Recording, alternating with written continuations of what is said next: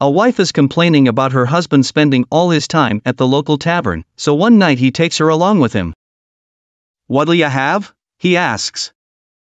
"Oh, I don't know. The same as you, I suppose," she replies.